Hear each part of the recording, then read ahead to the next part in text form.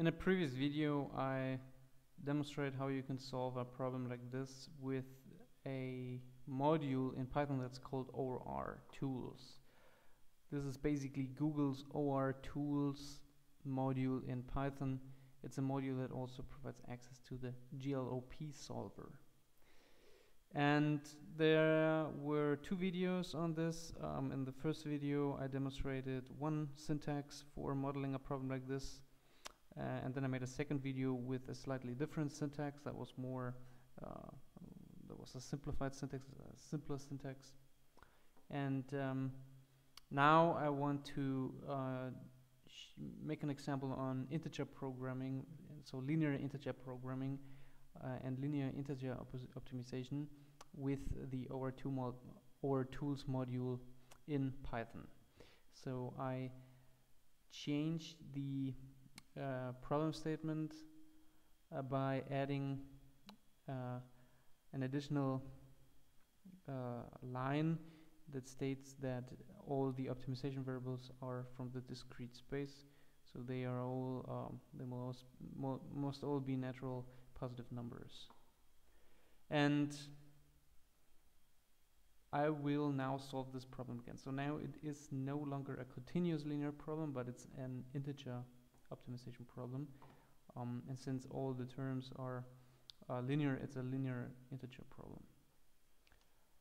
The process or the workflow is similar to previous videos. I have to make sure that ortools is installed. I can use pip install for that.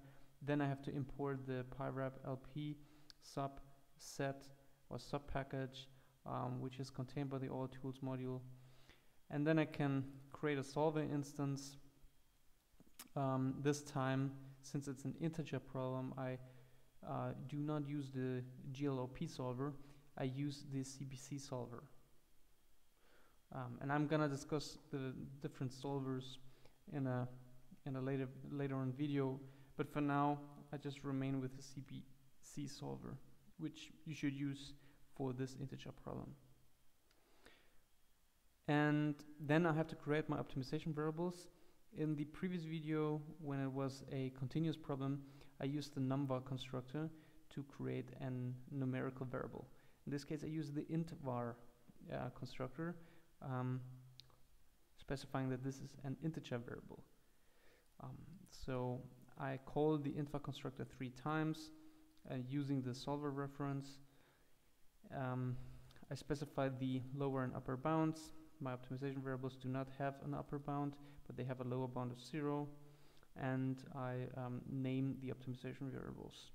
I store the reference to the instance inside a variable that I name in accordance to the, or according to the problem statement up here. And then I add a maximization objective. I add 3 constraints. This is done here in these lines of code. And then I basically modeled my linear integer optimization problem. I can solve it, and then I can access the optimal solution to the various optimization variables using the solution value method. This is also something I already demonstrated in a previous video, and you can see that in this case it now recognizes this as being an integer optimization variable with an integer value. So the optimal value to x is 7, to y it's 0, and to z it's 6. If you watched my previous video, the optimal solution in the continuous case was 6.666 and 6.666. So now it has been changed to 7 and 6. The optimal value to the problem is calculated here using the optimal solutions to the various optimization variables. And now it is 25. That's slightly below the optimal value in the previous video, and that makes sense since this additional constraint of the optimization variables being integers narrows down the solution space significantly, and thus it must be expected that the optimal value to the problem is lower, since it is a maximization problem. So this was an example for how you can model and solve an integer linear optimization problem using ortools. And in follow-up videos I will discuss these different solvers in greater detail. But if you would like to use this example, maybe also use this coding example as a template, then you can find it on my blog by clicking the link in the video description.